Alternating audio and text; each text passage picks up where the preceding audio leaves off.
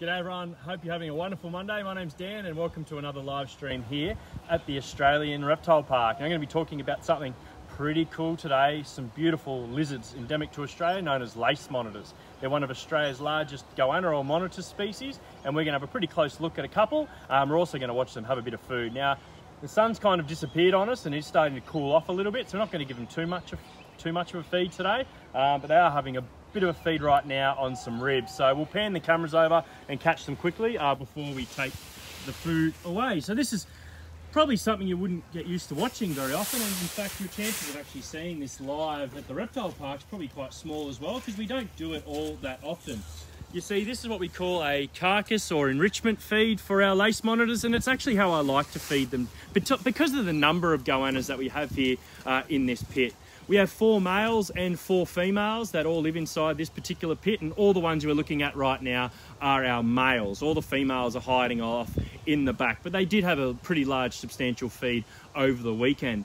Because these lizards have just come out of their brumation time, so they've been in kind of their version of hibernation, their activity had decreased quite a bit. They've only really just started waking up in the last 4 to 5 weeks, and only in the last couple of weeks started to feed. So today will be a fairly small feed. I know it looks like there's a lot of food there, but most of that food I'm going to feed to our alligators straight after this. So I'll remove the carcass from here, chop it up a little bit, and feed it to some of our larger male American alligators. But why I like to show this is because they can be quite erratic at times, but when you're trying to keep a large cohort of monitors like this together, I've always found that this is the best way to feed them, because they're not so erratic and they tend not to bite each other, which is really, really good, particularly for the smaller females trying to interact around the males. Now, you would have seen just then a smaller female has made her way over, and there's a bit of a dominance thing. The big male's kind of attacking the food first, and then the females are a little bit nervous because of the size of the males. She's come over a little bit later. And even this small one, just right underneath me and the cameras, that actually is our smallest male. He was handed into the reptile park a number of years ago, but he's nowhere near as big as the big dominant boys. Now, this time of year, we will see a couple of really cool behaviours. One of those would be mating, where our male goannas will mate with the females, which is obviously good because then we can produce some eggs, which is great. Breeding monitors is so great for any reptile keeper, in particular lace monitors. They've got such a long time in the egg, about 10-month incubation time. So see that, look at the power. But also too, you might start seeing some male dominance behaviour. But we have a really dominant male in this pit. He's the one right here where you see there's the 3 heads together. So the one with the head closest to us with the dirt on it, he's our most dominant male. And even though we do get some combat behaviours in this pit, typically they all kind of give way to that particular boy. And he's generally the one that does mate with the females in this exhibit. So he will mate with multiple females inside of this exhibit.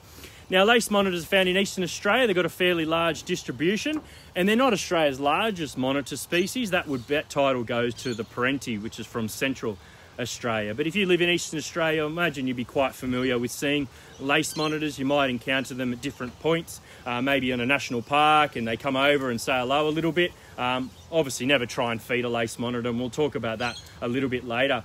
But why we do these feeds, not only because it enables them to interact with each other quite safely and they all take time tearing their food, if you look at how hard they're working to get the smallest amount of meat off that carcass, they are really working hard. They're using their claws, they're using their sharp teeth, but most importantly, they're using those strong neck muscles.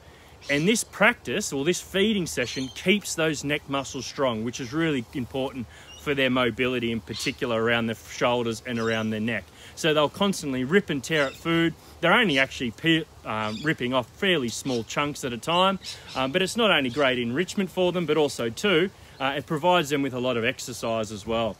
Now, lace monitors won't just feed on carcasses here at the reptile park. Oh, there's a good shot, straight down the hatch.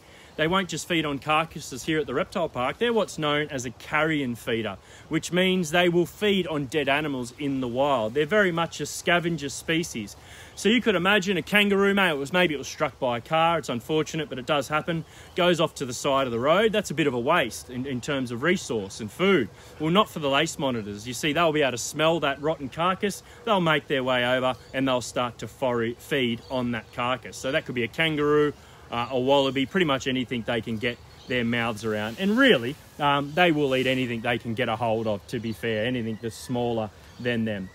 Now, at the adult size, they wouldn't really have any natural predators. The main threat to them might be dog attacks or road accidents. I did see a big male lace monitor killed on the side of the road, hit by a car only a few weeks ago. So it is always advised to make sure you keep an eye out for our native wildlife crossing the road. But if they are encountered by people, because we're so big and we can look like a threat, they're not going to try and bite you or anything like that. What they do instead is they run away from you really, really quickly.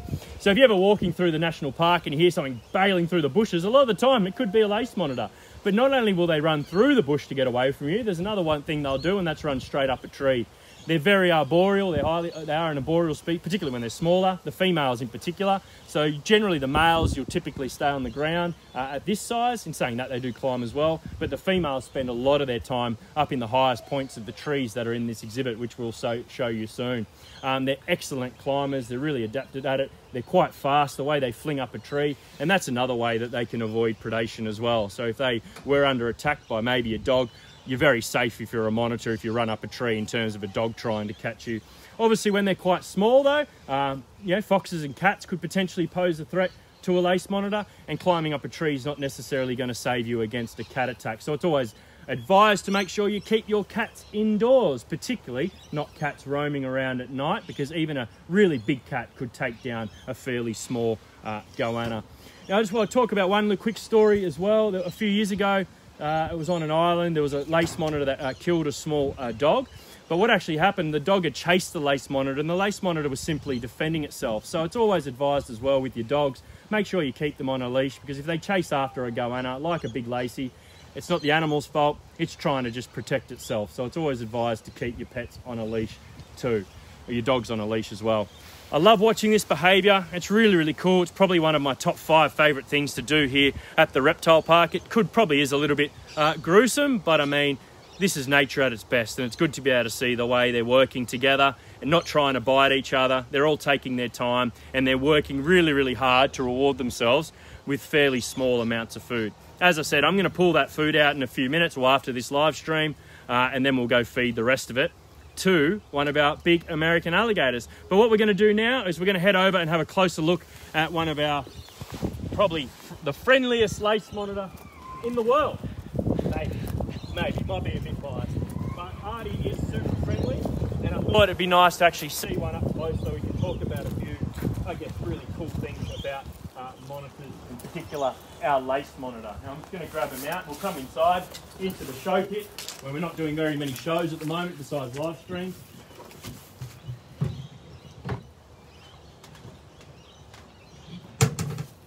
We'll go over to the tree, hey? So this is Artie. Isn't she one cracker of a lizard? Now, if you all know Ranger Mick, Ranger Mick's been working at the park for a very, very long time. This is one of Ranger Mick's favourite lizards. He's probably watching, so I'll just say, hello Ranger Mick, we all miss you here at the park, especially Artie and Rosie. Can't wait to see you back here soon. So this is Artie, and what I'm going to do, I'm actually see if she'll want to go sit up on the tree. I'm not sure, she kind of sometimes goes up in the tree and then just climbs down straight away. She's pretty good at climbing, of course, being a lace monitor, but most of the time she climbs straight down and tries to climb back up you. But you can see the way she's gripping onto the branches at the moment.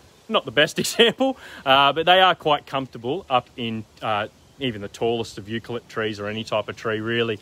Now, a couple of things we'll look at while Artie is out. They're beautiful coloration, but every few seconds you're going to see Artie stick out her bifurcated tongue, which basically is a forked tongue, very similar to that of a snake.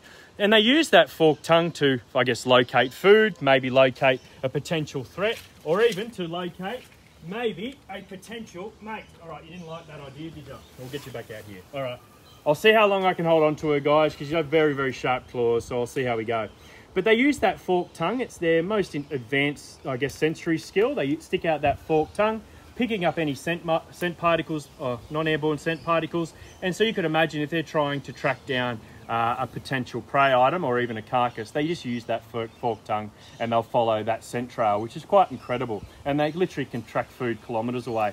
Now, here in Australia, we definitely are the land of the monitor. We have over 30 species. Our largest is the Parenti. Our smallest is a little monitor in Western Australia called the Dampier Peninsula monitor, or maybe the short-tailed monitor, which is Varanus brevicorda. They're both fairly small. You're talking about lizards that will only grow to around 20 centimetres. Parenti is very different. You're talking about an animal now that could be maybe over 10 kilos in weight, but also maybe 2 meters long. So quite large monitor species do inhabit Australia as well. Now here at the Reptile Park we have lots of different monitors, but most interestingly would probably be the Komodo dragon. Now the only reason I'm going to talk about the Komodo dragon is because the Komodo dragon, one of its closest living relatives, is of course the lace monitor like we're holding on to right now. I might put Artie back and then we'll come back and do some questions.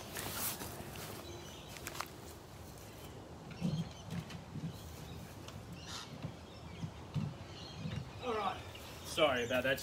The claws are very, very sharp, and I think it was just easier if she was in the box whilst we do a few questions. But yeah, if you ever do happen to see like a lace monitor and you're at a national park, don't try and catch it. Of course, they're going to defend themselves by biting, but also too, definitely don't try and feed monitors. That's where a lot of people get bitten, because they see this friendly goanna, it's coming on, they throw it a sausage or whatever.